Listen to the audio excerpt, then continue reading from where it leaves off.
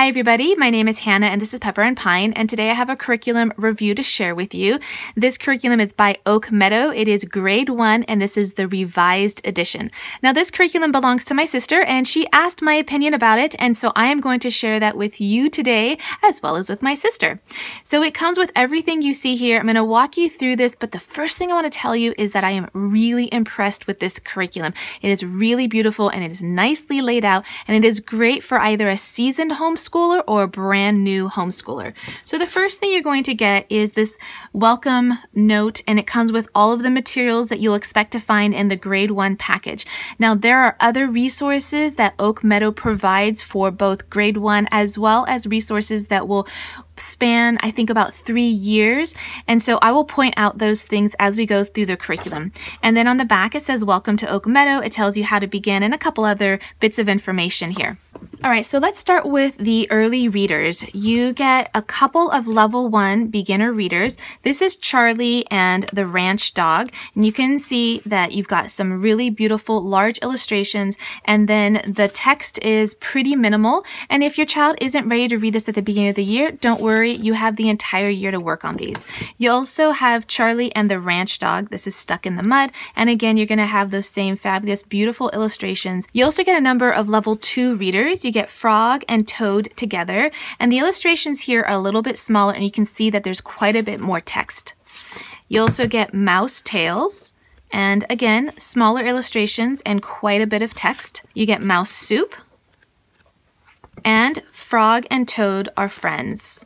So along with those readers, you also get a smaller book on word families, and you can see that there are beautiful illustrations, the different word families, and then some sentences that go along with those. This will come in really handy when you see these lessons show up in the curriculum, which I'll show you in a minute. The next thing I want to show you, I am really pleased to see this. This is Beginning Recorder. I admit that I'm not sure if this book was available with the unrevised edition, but this is beautifully done. It looks like it is really easy to follow for a beginner, especially if you as a teacher don't know how to play the recorder. I feel like this is really going to help you learn how to master that skill so that you can teach your child.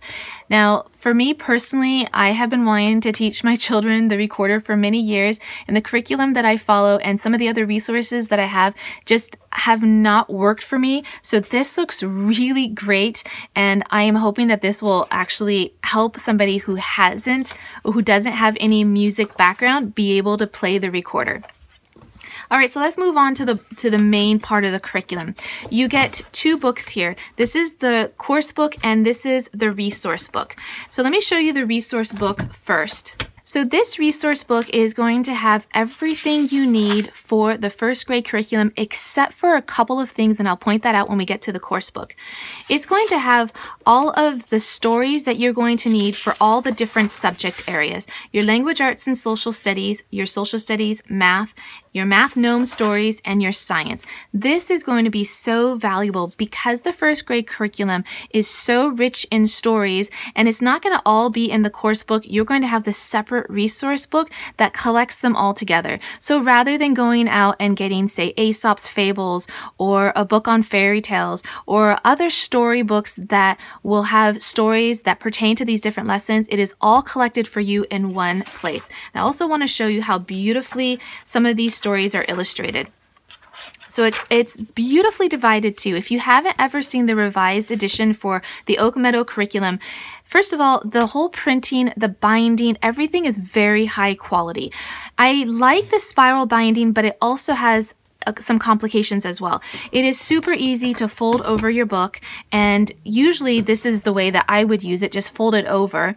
The binding is a high quality spiral binding. The paper also is high quality. It's not easy to rip out.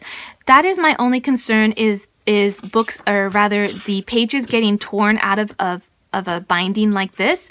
But overall, this is all much higher quality than you would normally find with binding, and I'm really pleased with it. And then of course the front and back cover are also laminated. They're very thick and they're very nice. Something else you'll notice is that you have these different sections that are color coded, and I really like that, so it's easy to access those different parts of the book.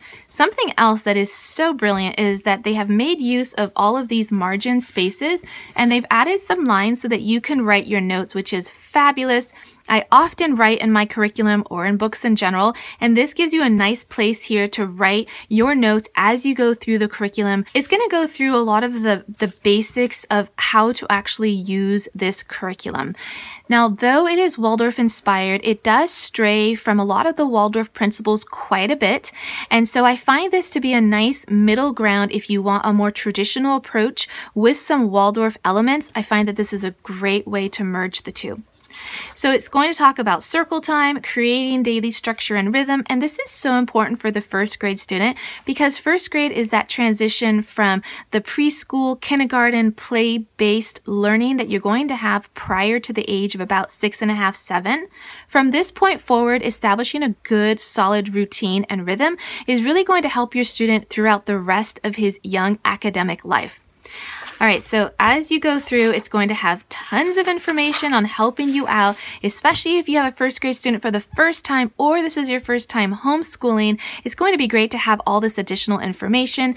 As you become a seasoned homeschooler, you start to find your own rhythm. You start to be able to understand what's going to work for your children, what's going to work for you, and you may not rely on this quite as heavily, but for the first time homeschooler, this is going to be invaluable. All right, so let's move on to the different subject areas. You have this whole section here on language arts. You also have a section on social studies, another one mathematics, and then science. You have arts and crafts, and I love all the beautiful illustrations over here within the different sections. Music and movement. And then assessment measures. This is a very complete curriculum. You'll be in good hands if you choose this curriculum. All right, this section here is separate. If you are choosing Oak Meadow and you are an enrolled student with Oak Meadow, you are going to be using this curriculum, or at least this section, a little bit different than if you were simply purchasing the curriculum and doing this on your own. All right, so let's get into the stories. The first stories up are the language arts stories, and these are going to be especially helpful when you are introducing the letters of the alphabet. It's going to go through the story that you will be telling your child when you introduce that letter. And then you can see that you've got the beautiful little illustrations on the side. All right, so let's move on to the next section. After language arts, basically the language arts section is going to go through all the letters of the alphabet, and the stories are wonderful. The next section up is social studies, and you can see that this section is a little bit smaller. It has fewer illustrations, and you can see that it does have a couple of photos as well.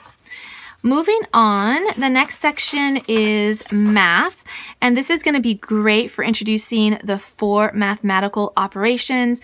I like this idea of using these different stories and different characters in order to introduce all 4 functions, which is a little bit unique for the Waldorf approach. You will be introducing addition, subtraction, multiplication, and division within the same time period. And so if that's a new approach for you, then I highly encourage you to follow the curriculum as best as you can, because it's really going to help ease you as a parent and your child into these different mathematical concepts. And if you are a parent who has learned these one at a time, then it will require you to do a little bit of a mental shift in order to understand the reason why they're being introduced all within the first grade year, and also give you some skills to introduce that successfully. Moving on, oh, and you can see the beautiful illustrations here. That is one thing that I really love about the Waldorf approach, and that is all the beautiful illustrations used to depict the different lessons. One thing that you're not gonna have with just the curriculum are the additional supplies and materials that you'll need in order to accompany the curriculum. Those are sold separately at the Oak Meadow website. You will need your crayons and your watercolors, as well as your main lesson books. All right, so moving on, the next section is science, and you can see again some beautiful illustrations and some beautiful stories, and this is going to take you through to the end of this resource book. Again, these illustrations are just beautiful, and you can use them as inspiration for your own illustrations for your students' main lesson book. This will also make great chalkboard art. If you have a chalkboard, you can go ahead and do some of these illustrations for the different lessons or the different weeks, and that can be inspiration for the entire unit. All right, so let's move on to the course book. This is the final book that you're going to get. This is quite large. And again, it has the beautiful binding. It's all really nice, good quality. So let me take you into the beginning here. The first section is going to go over just some general information. The introduction is going to help you achieve a good rhythm with your school day and also understand how all the lessons are laid out. Now, the one main difference you're going to see with the Oak Meadow curriculum versus other Waldorf-inspired curricula is that it does not follow the block scheduling format like you might find in other curricula that are Waldorf-inspired. The block scheduling format means that for a period of time, maybe 3 weeks, maybe 6 weeks, you'll be focusing just on one subject area, either science or the letters, the introduction of the letters, or math. In this case, it takes you through all those lessons within the course of a week. And that's something else to be mindful of, is that each lesson, when it says lesson 1, this actually spans the entire week. So there are 36 lessons, so 36 weeks is a 36-week school curriculum. But each lesson is actually spans the whole week. So if you're used to having a lesson for each subject, like lesson 1 for math and then lesson 1 for language arts, and that's supposed to take a day, for instance, you'll just have to rethink lesson and think of it as week. I want to take you back here to the weekly planner. This is really fantastic. You can lay out your week really well this way. So this weekly planner is also available on their website, and you can download it and print it off if you don't want to write directly into your course book. You can also photocopy this. And what's nice about this is that it's going to take you through a 7-day week, and then you're going to have all of your different subject areas up here. And then it tells you how many times a week they recommend for each of these different subject areas. For health, there is also a separate curriculum that will span about 3 years. I believe it's health and hygiene, and more information can be found on their website about this. Then you have your weekly planner for lesson 1, and this would again take you through the entire week. I really like the way that this is laid out. You can see a complete summary of all of the things that you're going to be doing this week. So let's start with lesson 1. On the side here, you can see all of the materials that you're going to need for this week. This is excellent, and I would recommend that you look at this even before the week begins, especially if there are materials that you don't have that you need to get in order to do some of these different projects. Starting your day, it's great that this comes in the first lesson because the construct of your day, the rhythm of your day, you're going to want to establish that early on and keep a good rhythm throughout the weeks and months. So some of the things that are suggested for the rhythm or for the morning activities, those are the kinds of things that you're going to want to repeat throughout the weeks and really establish them well. So while the morning verses may not be offered every week, for circle time, for instance, they are things that are going to be referred back to. So you're not going to see morning has come, night is away, we rise with the sun to welcome the day. You're not going to see that verse every week. It's going to refer back to this area here so that you remember to use this same verse over and over again, because that repetition is going to be really good for the child, especially the 6, 7, 8-year-old child. That repetition is going to provide comfort and expectancy for the child. And of course, repeating these kinds of verses and the other verses that are suggested is going to help with memory work as well. What I like about this curriculum is that it even offers some suggestion for a bedtime routine, because as a homeschooler, you can address all parts of your day with an element of education. It allows you to repeat some of the stories that were introduced earlier on in the day as a bedtime story, or you can just do them for the first time as a bedtime story and then let that rest with your child, and then you can review it the following day. The curriculum is going to go over the concept of a main lesson. Now, a main lesson within the Waldorf curriculum is a period of time that you're going to spend devoted on a particular subject area. And for first grade, they're recommending 45 minutes to an hour. It may take less, it may take more time, but this is the main part of your school day. You're going to concentrate on this particular subject area. Now, for week 1, there are going to be lessons in all 5 subject areas, but you're going to be focusing your main attention on your first main lesson block. And for week 1, or rather for block 1, it's going to be the letters of the alphabet. So you're going to focus on that for your main lesson block, but you're still going to have these smaller lessons that are going to accompany your main lesson block in the other subject areas.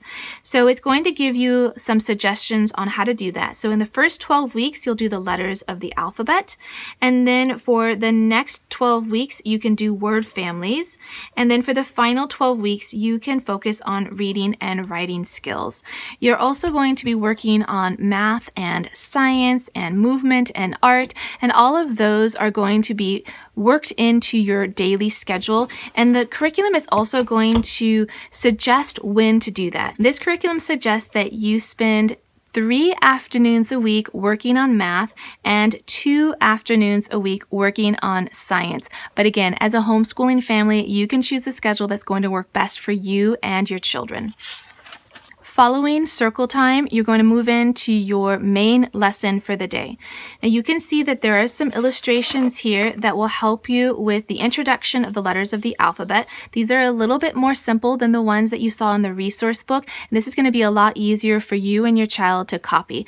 So you can put this into your own main lesson book and your child can copy what you are drawing, or you can use a loose sheet of paper, or if you have a chalkboard, you can draw these on the chalkboard and then your child can copy them into his or her main lesson book. Now there are some additional resources that will be helpful to the parent. You can find them in the Oak Meadow Guide to Teaching the Early Grades. You can find that on their website. All right, so let's move on. You have letter A for language arts. You also are going to go through letter B. It's also going to talk about some different word families in here. And then you're going to have an option for further study down here where you can do some additional lessons related to these lessons.